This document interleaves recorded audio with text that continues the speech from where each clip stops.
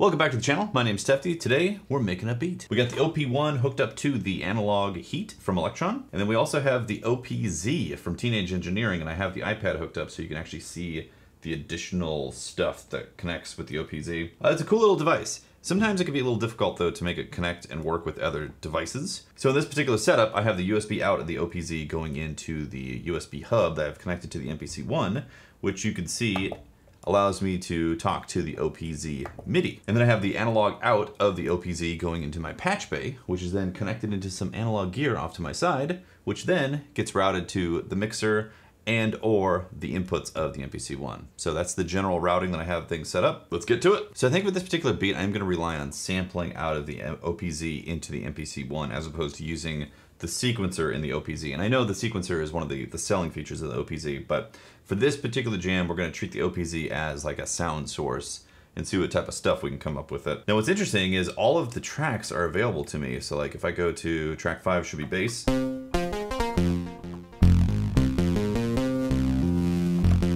Might be a bit on the loud side at the moment. So I got the bass track, I can do the lead,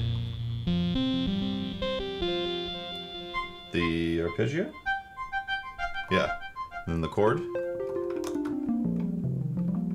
Sounds really cool. The thing that I ran into when setting this up is that I was getting a ground loop hum out of the OPZ, which is really strange, and it was only happening when it was connected to the USB connections and ports. So what I had to do was hook up a passive direct box where I could lift the ground out of it, and then I had to rebuild the gain, and that's why I ended up hooking it up into some analog gear off to my side, a compressor and like a saturator type of thing. But I digress. That's besides the point. We're here to make a beat right now. I guess we'll start out with some percussion, some kicks. Ooh, yeah. Again, the OPZ does have some great sounds to it.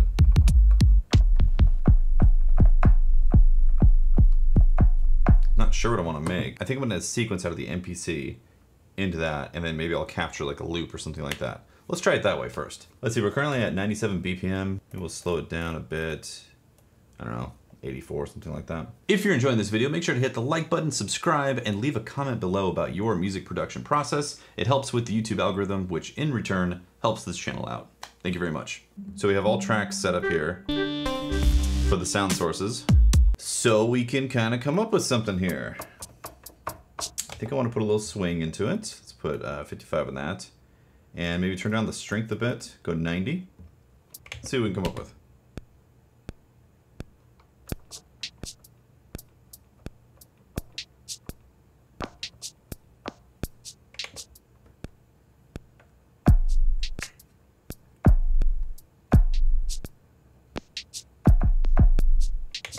So just that snare sound.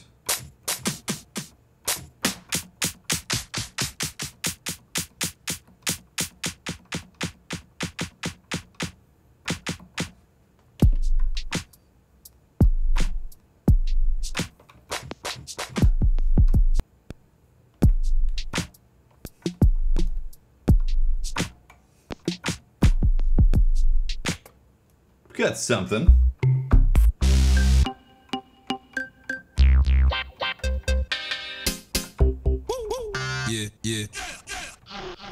Yeah.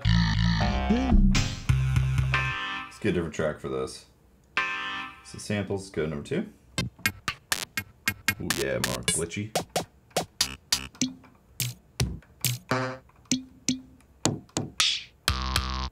Let's actually double up the track. 4 bars officially. Now, let's get some stuff.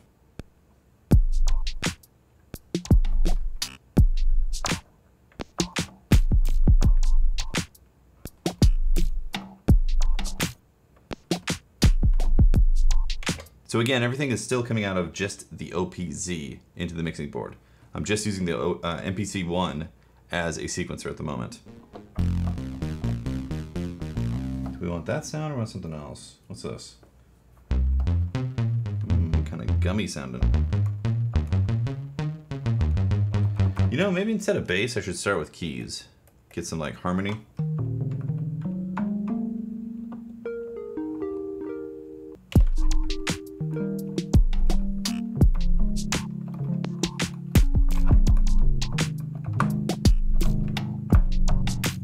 So the compressor that I have hooked into the OPZ right now is getting heavily triggered by the percussion, the kick and all that.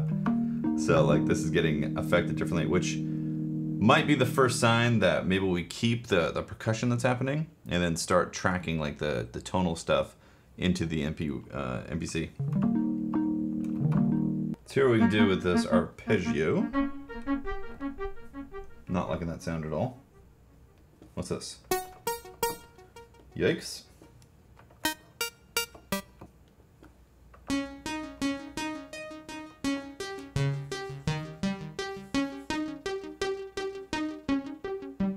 Here we go. Something a little more traditional plucky. Let's turn up the speed. Let's go with this.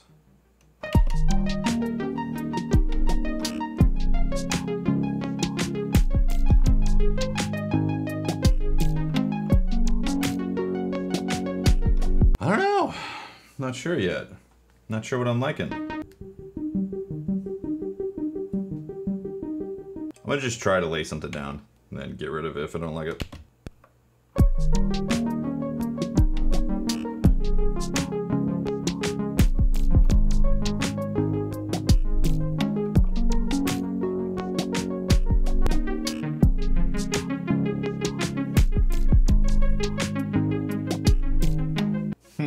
It is too much. Not feeling where that's at the moment, but I like the tones that's happening with it. Maybe we just need to slow it down. Let's go back to speed 2.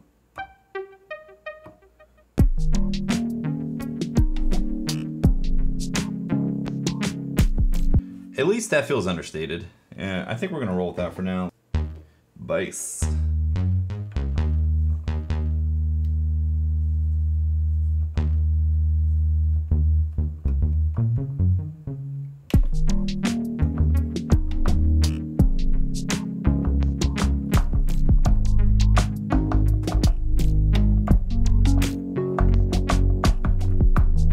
That compressor that's on there is definitely getting hit and getting some pumping going on, which at times sounds pretty cool. But we're definitely gonna have to split out the tonal stuff. Just have to figure out what I want bass-wise here. Ooh, kind of acoustic sounding bass.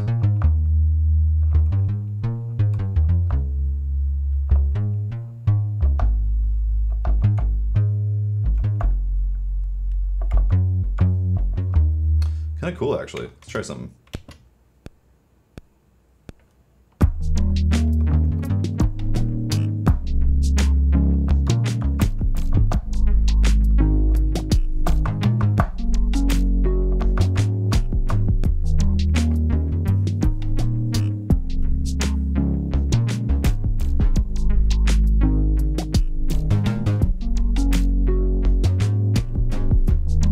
Okay, I'm gonna mute the drums. Just hear the bass.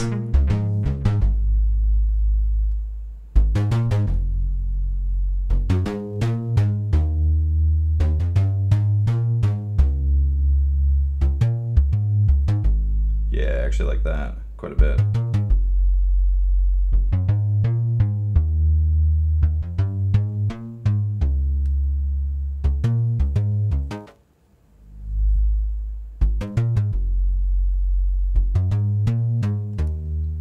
That sounds pretty cool, but it definitely needs to be on its own track so it's not pumping so much. Let's hear what these keys with it. So I think what I'm gonna do is make this 8 bars. So let's double up. So we're officially on 8 bars now, and I think I'm gonna do the looper to be able to trigger a long, or do the sample chop type of thing with the bass. We got 16 bars in there, which is great. Turn down the input a little bit. I'm gonna try to ride some settings when I record it to introduce some differences in the actual recording. So let's do that and roll with it.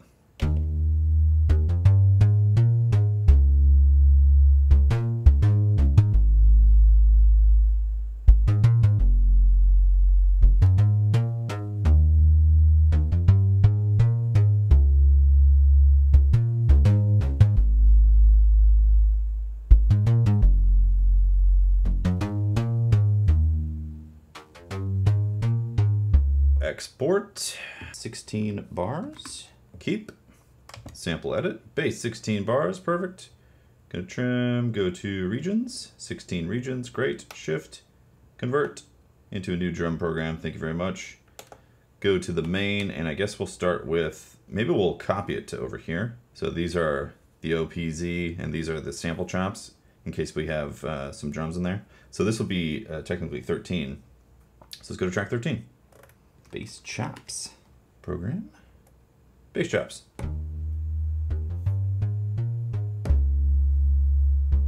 Cool, so I'm just gonna sequence this real quick. So we got the bass chopped up. Now we need, let's go for the keys next. Looper, clear, arm.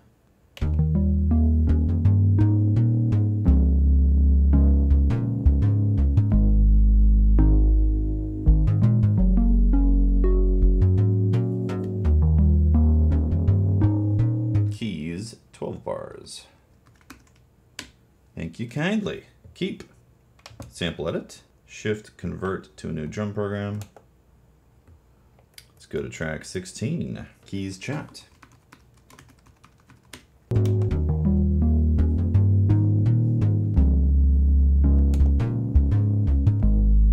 Yeah, that sounds cool. Now let's go back to this stuff. I don't know if I want the arpeggio or not. Let's hear what the arpeggio sounds like.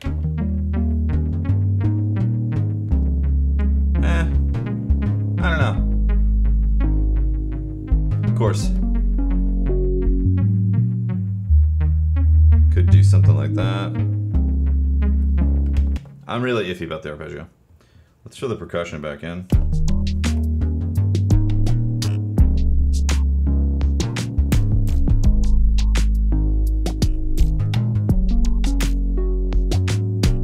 Let's get back to this lead. Lead, unmute.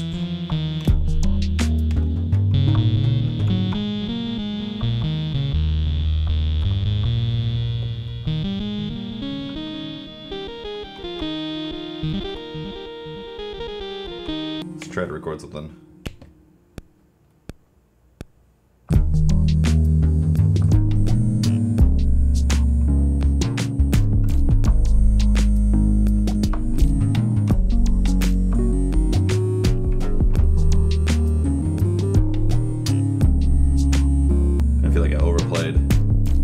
Maybe just single hits.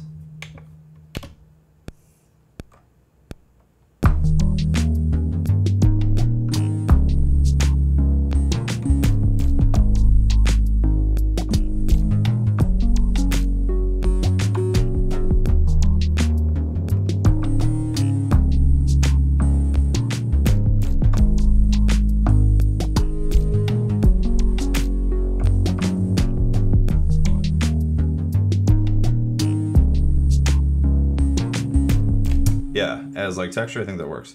Let's mute the percussion because we don't want to record that into the looper. Clear the looper, arm it, and record it.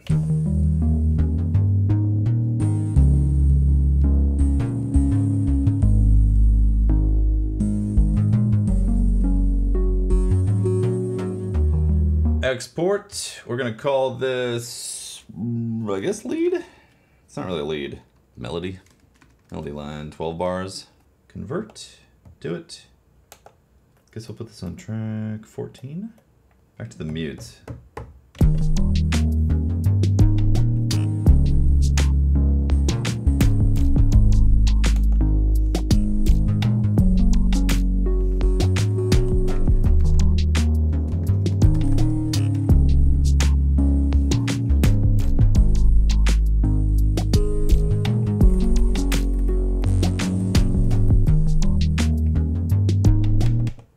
Now, one thing I wanted to do is take out some of the low end on that. Let's go air filter. Let's change this to a high pass. High pass 4? Why not? Drop it on down.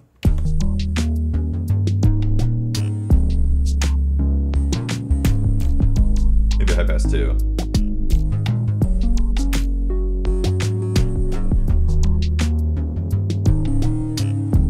Yeah, just a little bit of low end getting cut out of there. I think I'm gonna pause here and give it some thought, because I'm not sure where I want to take this track yet. Yeah. All right, so I had taken a quick break. We actually got some dinner, right? Mm-hmm. Yes, we did. Yeah, and then you had worked on the melody idea for it, right? Yeah, it was, again, with these jams, very quick turnaround. But I really like this. It's another moody jam. Moody jam, that's right. One thing that I was missing that I didn't record was it needed like another melody line that was like energy, or not melody line, but just an energy line for the chorus. So I had actually made this, I'll play for you guys real quick. So this thing, it's like a, it's like classic keyboard, like playing in the chorus type of thing. Kind of feels a little sloppy here and there. Support there. Yeah. So that'll be going on, with like the whatever type of chorus thing that's going on, right? Yeah. I do like that bass. Yeah, the bass is cool, right? Yeah, from the OPZ. So again, the drums are going to be coming off live out of the OPZ. I'll be messing with the master channel. There's a filter in there, so I can do a filter sweep. Effectively mute this stuff. So I can like filter sweep the percussion track if I want. Could even go up. Some cool textures there. Yeah, pretty cool textures, right? And then when I add this stuff, I'll be able to do this. Yeah. Let's try it out. That frequency, though. That frequency? Cool, let's do it.